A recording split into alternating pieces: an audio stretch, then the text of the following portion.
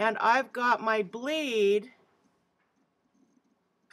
in green this time. So I need to make this sticker ready. And the way I'm going to make it sticker ready is to grayscale it. Now grayscale does not turn it gray. It does turn it gray, but it's actually a formatting issue that gets rid of all the color. I'm going to Image, Mode, Grayscale. Don't merge. Discard the color. And notice how on my orange layer it turned it shades of gray. Well, we can only create a vector graphic out of a solid black.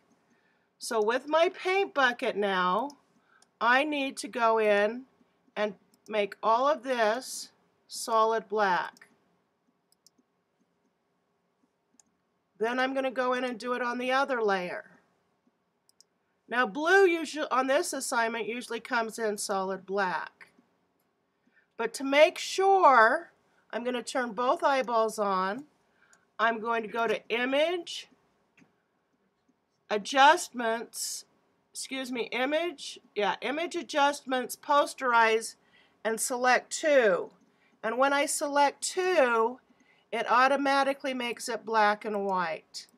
But it won't do that if you haven't dumped that gray in. It'll make the gray white. So see, I've got 2 blacks. Now, to save 2 different files, I'm going to go File, Save As, and remember you save it as TIFF or JPEG, depending on which cutter you're going to.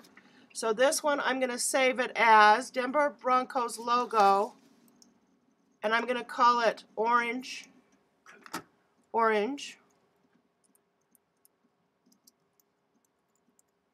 And then because the orange is the only one turned on, if I select TIFF, it's only going to save that layer. And then I'm going to go to the blue, which isn't labeled here, but it should be named blue. Even though they're all black, these are the colors I'm going to cut on the sticker. I'm going to go File, Save As, and what am I going to save it as? I'm going to save it as blue and TIFF or JPEG based on which cutter I'm using. Now I have 2 different files.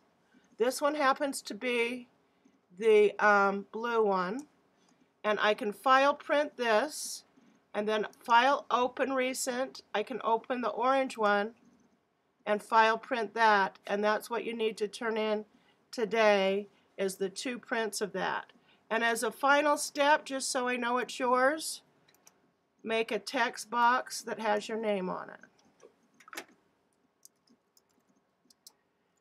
And make sure that your text box, which is right here now, is turned on both layers when you save them. Because this is a practice, we don't really worry about the fact that your name's on it.